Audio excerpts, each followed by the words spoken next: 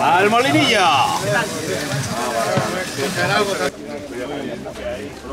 Quería seguir con la...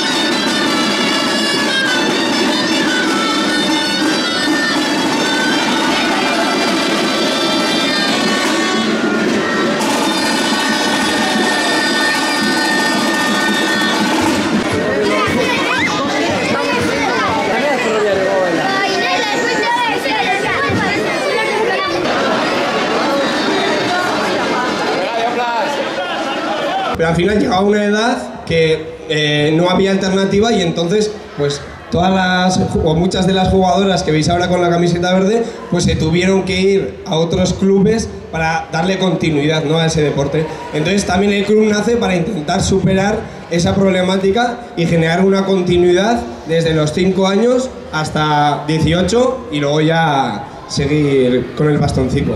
Nosotros, como padres de San Francisco, al final tenemos que tener a los críos jugando en las plazas, la camiseta, y no tenemos esas instalaciones que puedan desarrollarse ellos como en el deporte que les gusta, ¿no?